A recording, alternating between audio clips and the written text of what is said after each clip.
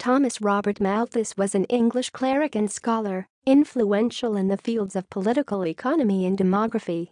Malthus himself used only his middle name, Robert.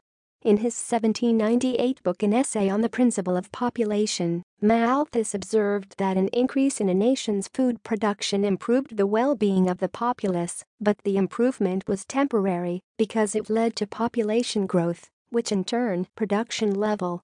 In other words, mankind had a propensity to utilize abundance for population growth rather than for maintaining a high standard of living, a view that has become known as the Malthusian trap or the Malthusian specter.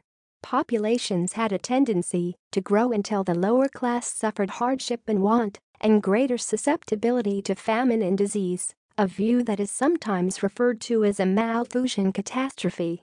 Malthus wrote in opposition to the popular view in 18th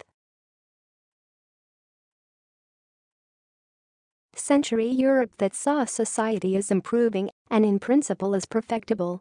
He saw population growth as being inevitable whenever conditions improved, thereby precluding real progress towards a utopian society. The power of population is indefinitely greater than the power in the earth to produce subsistence for man.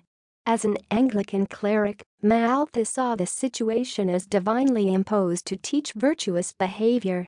Malthus wrote that the increase of means of subsistence, that population does invariably increase when the means of subsistence increase, and that the superior power of population is repressed by moral restraint, vice, and misery.